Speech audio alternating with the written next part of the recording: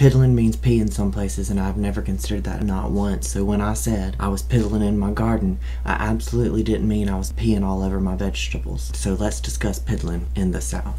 I can see where the phrase, I was just piddling around, could be a little bit more off-putting, a little bit more questionable, a little bit more of a raised eyebrow if the meaning of piddling was peeing. Let's clarify that. I don't pee in my vegetable garden as a general rule. So in the South, if you say you're piddling around, it means you're not doing much. You're just piddling. I'm sure piddling meant peeing here. At some point, it's evolved into meaning not doing much or just kind of doing a lot of things, but with a lackadaisical attitude. Just piddling is really the ideal day, and it doesn't have anything to do with peeing. If you're just piddling at your house, you're usually living your best life. If you've got a duster or a bathrobe, coveralls, those are piddling clothes. Piddling doesn't mean laying still. If you're just laying down, that's taken to the bed. That's a different thing altogether. Piddling is my peak self. For some people, it might be more of a down day because they're staying in the house, but if I get to piddle around all day, that's me living my very best life. Piddling is strictly want. It's not needs-based. But piddling can be things like changing the hummingbird feeder, putting out your summer comforter, little tasks to enrich your life.